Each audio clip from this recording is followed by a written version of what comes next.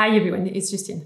The Met Gala just took place in New York. It's a yearly gala with a motto, making it, I think, the most interesting red carpet event to review. Usually, because the event has reached such a large level of press coverage, the guests typically try to outdo each other, making the entire experience a performance. I review this gala every year, not to diss, but rather to assess which outfits were truly in line with the theme and really creative design-wise. That's what this video is about today. With that in mind, let's look at the theme, the hosts, and then the guest outfits. The theme was in honor of Carl. Some years the theme is a little bit ambiguous or leaves room for interpretation. Not this year. It couldn't be any clearer. My first reaction was, it's pretty basic, very straightforward. The Met Gala has polarized in the past, but this feels very apolitical, not polarizing, pretty safe, to put it that way. Okay, so what is Karl Lagerfeld's legacy? You know him as a creative director of Chanel, but do you know that he was also the design head of Fendi and his own label, Karl Lagerfeld, at the same time?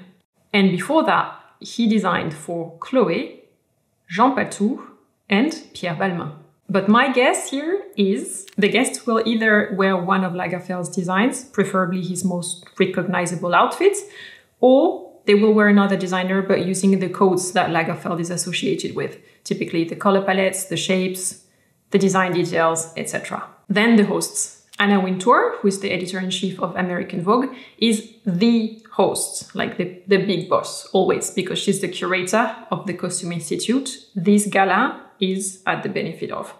So far, so good. And then in recent years, she has added further co-hosts next to her for increased press coverage. This year, it's Penelope Cruz, Michaela Cole, Roger Federer, and Dua Lipa, aka celebrities, A-listers from the movie, sports, and music industries, who each come with their social media following. Notice that Dua Lipa's dress is a vintage Chanel design, bridal tweed gown, that was first worn by Claudia Schiffer in 1992. So that's a statement from the archive right here from the get-go. And that brings us to the guests' outfits. Just like Dua Lipa, there are guests who chose to wear a Lagerfeld design. Nicole Kidman wore a vintage Chanel gown, which you might recognize from the iconic Chanel No. 5 ad, starring Nicole Kidman, that's right. Naomi Campbell wore a vintage Chanel couture gown from the Spring-Summer 2010 runway. Notice how the jewelry matches the silver embellishments on the bodies, extremely refined. I love this one. Gisele Bündchen wore sequins and feathers, classic elements at Chanel couture shows. Kristen Stewart wore Chanel suits. She's been the face of the brand for years and also a personal muse of Lagerfeld. I like that she went for a boyish look, which suits her gamine type as well. Some guests went and dig deeper into Karl Lagerfeld's career as a designer. Vanessa Kirby wore vintage Chloé, a dress by Lagerfeld that has become iconic, which was designed for the fall-winter 1983 runway. Kate Moss wore a recent Fendi nightgown, but it's so the kind of look she would wear and model for Lagerfeld in the 90s. Delphina de Lettres, the daughter of Sylvia Fendi, who's next to her, wore a Fendi gown, of course, so from mom's house, but with Lagerfeld heads all over it. Notice the matching Fendi baguette bag, clearly a unique piece. That's the advantage of owning a brand. You can make any prototype or one-off you want. Cara Delevingne, one of Karl's favorite runway models, wore a high-low dress, short at the front, longer at the back, with very dramatic sleeves. That's a design by Lagerfeld Couture, in black and white, including her hair. So black and white was his favorite color combination. Alison Williams wore a Jean Patou design, a nod to Lagerfeld's early career. I like that one. Now, apart from wearing designs by Karl or by a house that he worked for, many guests opted to pay homage by using the codes Lagerfeld is associated with. Camellias, for instance, are a design detail that Lagerfeld used a lot over and over throughout all his tenure at Chanel, both on the clothes and on the accessories. As seen on model Karen Nilsson, Rihanna wearing Valentino camellias and hiding her pregnant belly at the same time, Mary J. Blige in Burberry, Li Yuen in Tory Burch. This one is my favorite here for how the camellias are flowing from under her gown. I think it's the most poetic interpretation I've seen that evening. Another thing that Lagerfeld took from Gabrielle Chanel and used over and over again is the pearl necklace. Karlie Kloss, also pregnant, but unrelated. Kim Kardashian in Schiaparelli. Here she's copying the infamous photo shoot she did early in her career, where she was wearing only pearls. So obvious reference, but it's a pretty design. Lizzo in Chanel. I like how the pearls are structuring her silhouette. Very nice touch. Or Serena Williams wearing Gucci and giving 1920s vibes all the way. For years, Lagerfeld himself wore only black and white, which inspired many of the guests. For instance, Lily Collins, Vera Wang with Carl written on it, just to make sure everyone gets the reference. Cardi B, Chen Peng Studio. She always tends to do the motto literally, like white shirt and tie like Carl, camellias on quilted fabric screaming Chanel. Very clear. And then we have Michelle Yeoh, who wore a tuxedo-inspired Lagerfeld couture gown. It has the black and white aesthetics, but also the menswear touch.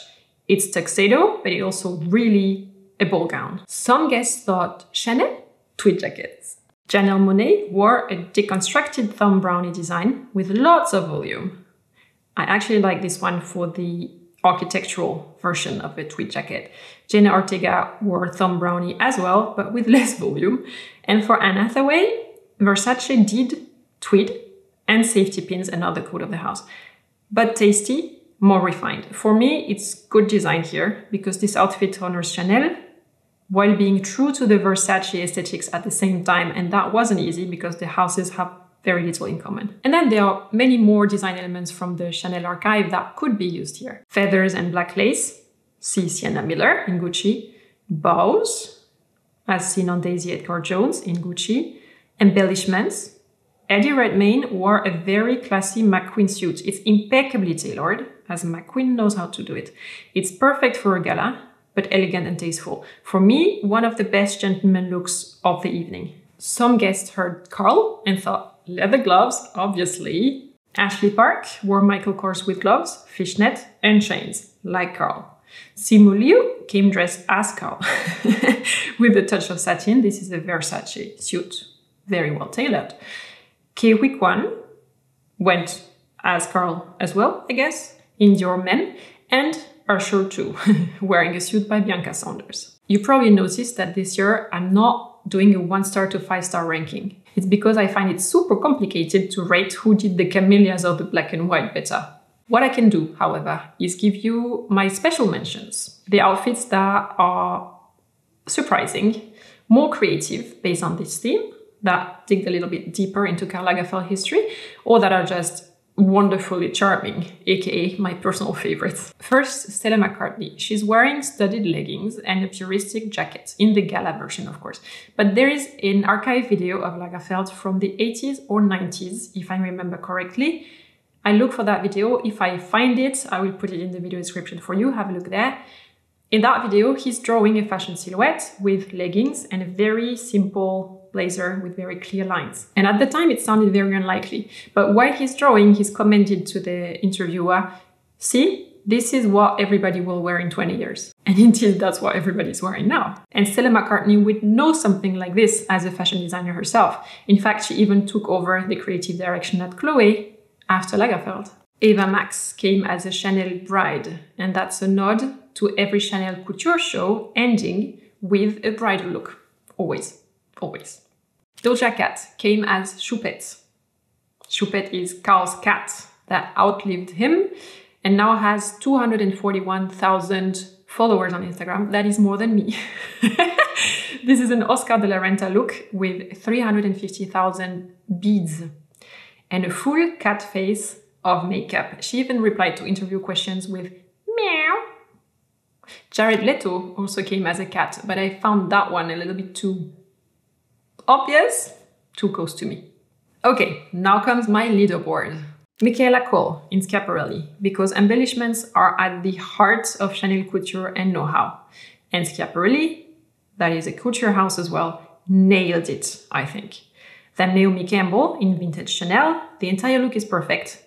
And she's one of the rare guests who wore color, and a color that is perfect on her.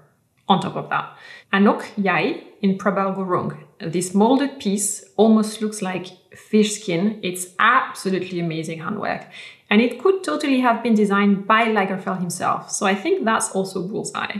Baz Luhrmann and Catherine Martin, his wife, for me, they're the best couple look of the evening. He has, hands down, the best deconstructed jacket with contrasting trimmings, but original. And she's wearing tweed in a different and creative way. Love that. This is not everyone who attended the gala, obviously. And when several people went for the exact same inspiration source, usually I showed you only one. Otherwise, the video would be very long and tedious. However, feel free to add your favorites in the comments. If you feel like I forgot an important one, obviously add it down below and I will be thankful. If you've watched until here, don't forget to subscribe to this channel and thumbs up if you did enjoy this review. I know many of you have been waiting for it, so thank you for your patience. I will see you soon in a new one. Until then, take care. Bye.